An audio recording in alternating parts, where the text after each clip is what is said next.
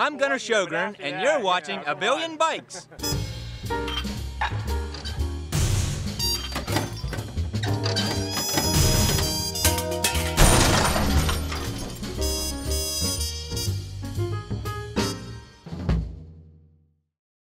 This particular bike has a very troublesome looking spot on it right here. This is a place where the bike has skidded or something has happened, and you can see that it's worn right here, and even worse, right in this spot here, the tire is completely worn away. So for someone to ride on a bike like this, you're looking for getting a flat tire pretty quickly and possibly even the tire exploding. So if you see a spot on the wheel like that, that indicates the need for a new tire. I have several other tires here that you can see that are in pretty bad condition.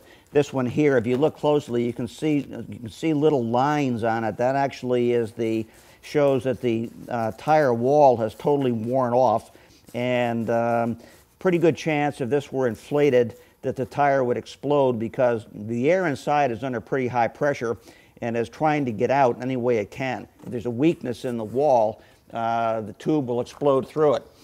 Here's another one that looks really bad. When you see this kind of a sort of an X-type pattern on the wall of the tire, that indicates that the tire needs to be replaced. The tread itself looks pretty good, but the wall of the tire is quite weak and wouldn't be a safe tire to ride on. Now, other things that when we're talking about safety, we want to make sure that there's nothing structurally wrong with the bike, that there's no cracks in the frame, that the frame isn't bent, maybe it's been in an accident or something like that.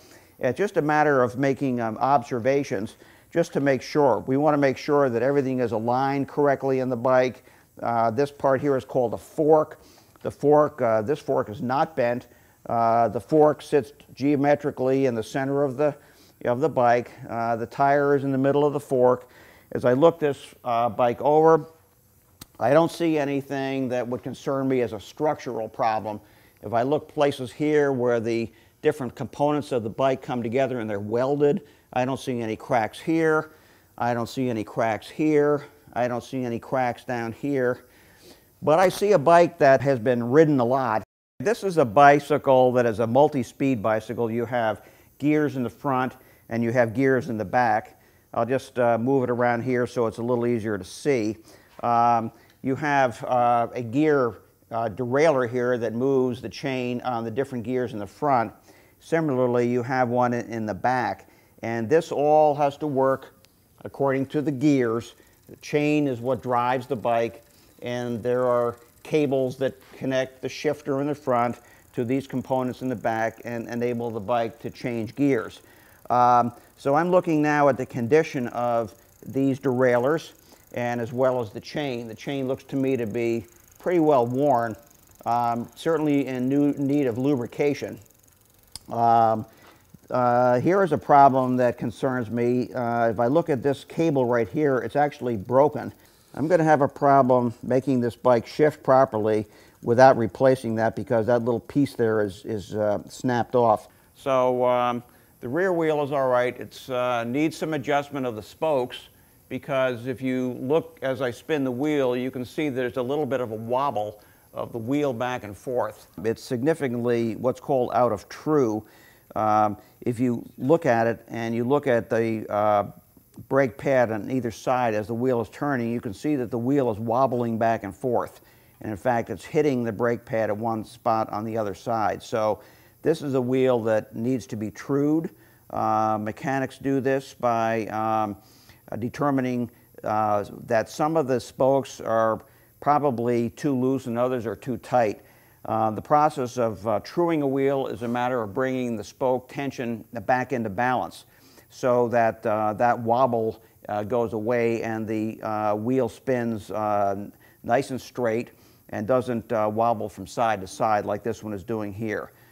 So if I were going to true a wheel such as that one you just saw, I would put it on this truing stand here and then make some adjustments to the stand, and then spin the wheel and look where it's out of true. This one is really bad. It can be easily seen. And I move these little calipers in from the side,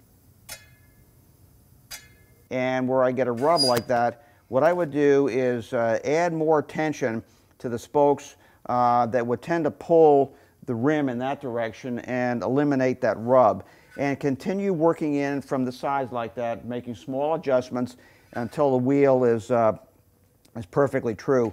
Sometimes wheels actually are bent. A wheel that's bent has to be replaced. It's a good idea to have a qualified mechanic actually do the work on your bike and check it over. If you were going to buy a used car, I'll bet you'd want to have a mechanic look at it, because you would correctly determine that the mechanic would know more about the car than you would and could uncover problems that you might not. The same thing is true of bicycles. We have people bring in bicycles all the time that they bought, used bicycles that they bought or found, and they may have bought it for $50 and they're very proud of it, but they don't realize until they come in that it's going to cost several $100s to make the bike rideable. So it's smart to have someone who is knowledgeable take a look at a bike that you might be thinking about buying if you're not sure of the condition of it. So I certainly have enjoyed this session with you, and we hope to see you in the future. Once again, I'm Bill Mould, Spokes, etc., Alexandria, Virginia. Enjoy your bicycle and ride safely above all else.